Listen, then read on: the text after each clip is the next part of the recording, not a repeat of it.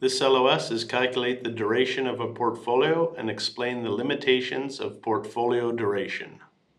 Duration of a bond portfolio. The duration of a bond portfolio can be calculated in two ways. One is the weighted average of the time to receipt of aggregate cash flows, and two, the weighted average of the durations of individual bonds that comprise the portfolio. And I made an important bullet point here. The duration of a portfolio is equal to the sum of the weighted durations of the individual bonds, with each weight equal to the market value of the bond divided by the market value of the portfolio. So you have to calculate the market values and use the market values of the bonds. So the weight is the market value of the bond divided by the market value of the portfolio. That's really important. We'll see that in the practice questions. So the first method is the theoretically correct approach, but it is difficult to use in practice. The second method is commonly used by fixed income portfolio managers, but it has its own limitations. The main advantage to the second approach is that it is easily used as a measure of interest rate risk. However, this advantage also indicates a limitation. This measure of portfolio duration implicitly assumes a parallel shift in the yield curve. A parallel shift implies that all rates change by the same amount in the same direction. In reality, interest rate changes frequently result in a steeper or flatter yield curve.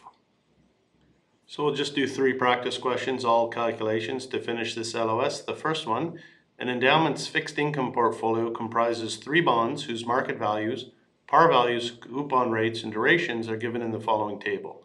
So we've got bond 1, bond 2, bond 3. Bond 1 market value 500,000, par value 580,000, coupon 11%, duration 6.2. Bond 2 market value 1.2 million, par value 1.1 million, coupon rate 6%, duration 8.1. And bond 3 market value 300,000, par value 320,000, coupon rate 9%, and duration is 2.9. And the question is, the portfolio's duration is closest to A, 5.73, B, 6.31, or C, 6.85. So you can see this question is really easy. We're just calculating a weighted average. I'm not even going to bring up my calculator, but we don't need the par value, okay? We don't need the coupon rate. So this is just an example of a question giving you a little bit of extra information. So if you're not totally up to speed on it, that extra information on questions often confuses some people. That's why the pass rate is at 42%, okay? So what we need to do is we need to get we can see just by skipping down here, the duration of a portfolio is equal to the sum of the weighted durations of the individual bonds, with each weight equal to the market value of the bond divided by the market value of the portfolio. So we use the market value of the bond and the market value of the portfolio. So we can see here, 1.2 million plus 500,000 plus 300,000, well, that gives you a nice round number of 2 million, okay? Don't even need to bring up the calculator for that. 500,000 plus 1.2 million plus 300,000. And then you're just doing the weighted average. So for bond A, bond 1, it's 500,000 divided by 2 million times 6.2. That's going to give you 1.55. Then you've got, for bond 2, 1.2 million divided by 200,000 times 8.1, the duration. It's going to give you 4.86. For bond 3, 300,000 divided by 2 million times 2.9, the duration for bond 3, we're going to get 0.435. Add them all up. That's how we do a weighted average. We get 6.85. So the correct answer is C. Very easy, just doing a weighted average. You need the market value of the bonds and you need the duration of the bonds, and that's it. So we'll just do another quick practice question. I think you should find it easy. A portfolio manager holds the following 3 bonds, which are option free, have the indicated durations. So here we've got bonds A, B, C, par value owned, market value owned, and duration. So bond A, par value is 8 million, market value 12 million, duration 3. Bond B, par value 8 million, market value 6 million, duration 7. And bond C, par value 4 million, market value 6 million, duration 6. So the portfolio's duration is closest to A, 4.75, B, 5.2, or C, 5.33. Again, a very easy question. We don't need the par value, we need the market value. Barely need my calculator again. 12 million plus 6 million plus 6 million. That's going to give us 24 million. So that's the market value of the portfolio. and we have the market value of the bonds, and we have the duration. So to calculate the duration of the portfolio, we're just doing the weighted average. So bond A, 12 over 24 times 3, plus bond B, 6 over 24 times 7, plus bond C, 6 over 24 times 6. So just shorten it here, took off some of the zeros. Calculator keystroke, speed is a skill, skill gets rewarded. This is not a 90-second question if you get this on the exam, and I think you'd be happy to see it. Quite easy. And the correct answer is A, it's 4.75, okay? And another practice question. An analyst gathered the following information about a portfolio comprised of 3 bonds. So again, we've got bond A, B, and C, but we've got the price, the par amount owned, and the duration, okay? So bond A, the price is 102, par amount owned 7 million, duration 1.89. Bond B, price 94.356, par amount owned 5 million, duration 7.7. And bond C, price 88.688, par amount owned 3 million, and duration 11.55. So assuming there's no accrued interest, then the portfolio duration is closest to A, 5.55 years, B, 5.76 years, or C, 6.82 years. All right, I did this question third because it's you have to do one extra sub-calculation that you didn't have to do for the previous questions. And why? Because they're giving us the price and they're giving us the par amount. And remember, to calculate the duration of a portfolio, we need to use the market values. How do we get the market value? We use the price times the par value, okay? So for bond A, 102 times 7 million, I won't bring up the calculator, you can see here, 102 times 7 million, it's going to give us 7,140,000, okay? For bond B, 94.356 times 5 million, that's at a discount, so we do 0.94356 times the 5 million, we're going to get 4,717,800.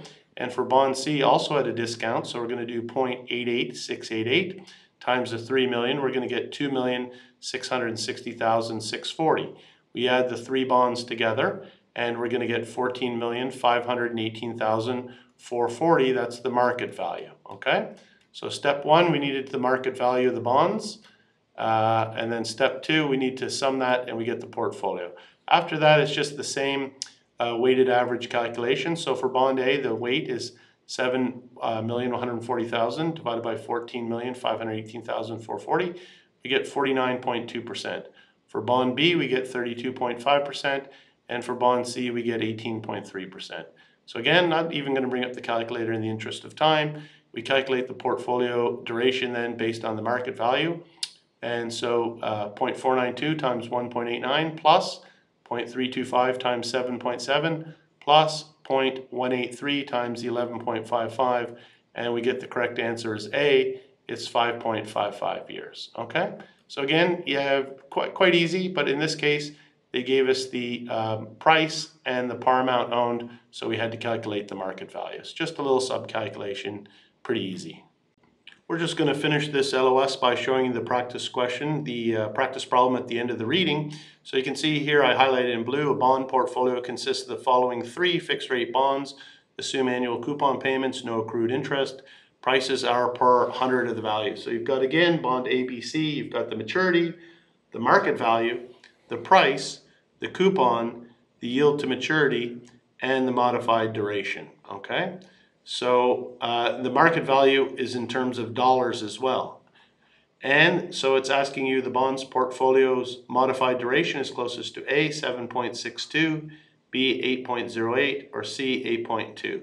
So you can see, again, in this table, they're giving us 1, 2, 3, 4, 5, 6, 7 columns of information. So, you know, if you're not really up to speed on how to calculate the portfolio's modified duration, you could be confused about which numbers you need to use and which numbers you need to ignore. And that's typical for the CFA. It gets even worse in CFA level 2. Okay, if we look at the solution for this question, we're going to see, I just highlighted now in the yellow, they've given you the market values and they've given you the modified durations. So all you need to do is calculate the sum of the market values, calculate the weights, and it's just the weighted average, and it's as easy as that. But you can see they give you maturity, price, coupon, yield to maturity, all this information that you don't need whatsoever, meant to confuse you. But again, the question at the end of the chapter should be very easy. And so I just highlighted the answer for you. So you can see A was correct. The portfolio's modified duration is closest to 7.62. Portfolio duration is commonly estimated as the market value weighted average of the yield durations of the individual bonds that comprise the portfolio.